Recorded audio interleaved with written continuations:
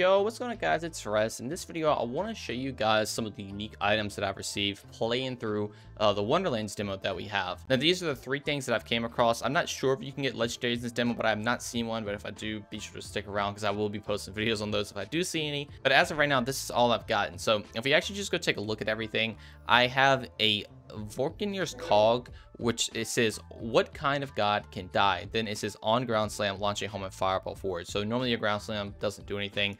This is gonna launch a homing fireball forward, which makes it really cool. But again, we don't have access to amulets in the demo. Now we also have a melee weapon called the Crusher, or the Frostbite of the Crusher. So cold it burns. So we have Frostbite. Melee attacks always apply a fire status effect. And then we also have Warrior, which I'm pretty sure is just like a rolled thing that can come on any melee weapon. But melee attacks increase your damage reduction and melee damage dealt by 5.3% for 10 seconds and can stack up to 5 times. So obviously that's a pretty good melee perk.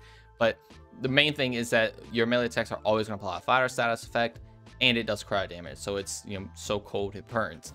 But then we also have Goblin's Blade of the Stunner, a preserved charisma fueled by avarice. So Goblin's Bane, melee attacks do 100% damage against enemies above 95% total HP. We also have Echo, melee attacks deal 7% of all non-melee damage dealt by the Fate Maker over the last 10 seconds as bonus damage, and resets its bonus. Again, another very good melee skill. Pretty sure this can't just roll on any melee weapon, but the main thing is the Goblin's Bane, so you can get that 100% more damage. So if I go over here real quick and show you guys, we have Goblin's Bane equipped right now. So as you see, this dogfish has max health.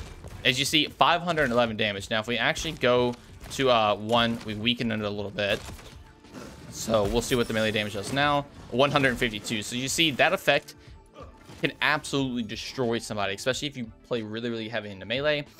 You're gonna be doing some crazy things with that. But now if we actually go over to the Crusher, you're gonna see that yes, it does cryo damage, but it also is applying that status effect. And of course, you get those stacks up, you can start to melee a lot of crazy stuff. You can get some really cool melee builds going. So clearly this one is not doing as much damage as the Stunner, but it does have the effect to apply 2 status effects, which could be really good in some builds. I think even the Stabmancer right here has the thing, so you can apply a status effect with your melee, and then if you take things like exploit the weakness, so how many other status effects on an enemy, they're going to actually take more damage. You're basically applying a debuff to them, so now your melee can pretty much just always apply a debuff, which is giving an insane amount of damage to you, even though it doesn't do a lot of damage. So that's some crazy synergy you could do. These are just the uniques I have right now. I really wish I could show you guys the cog, but we don't have access to amulets. But anyway, that's gonna do it for me. I hope you guys enjoy. If you did, consider sticking around, doing all the normal YouTube stuff. But thank you all so much for watching, and I'll see you in the next one. Peace.